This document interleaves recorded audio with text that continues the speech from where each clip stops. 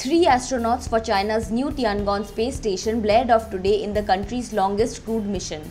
It is China's first manned mission in nearly 5 years. The three were launched on a Long March 2F rocket and are scheduled to spend 3 months in the space station. The astronauts are military members of the Chinese People's Liberation Army. One of them is Nei Weishang, the mission's commander, who has already been a part of 2 space missions before.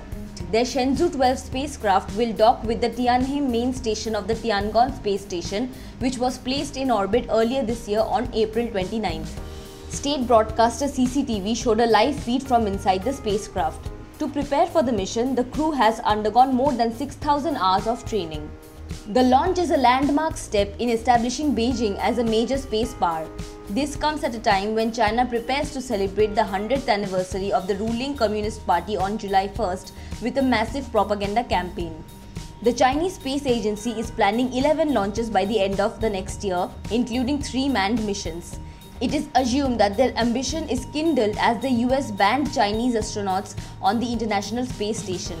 China claims to be open to international collaboration on its space station, although it has yet to give specific details.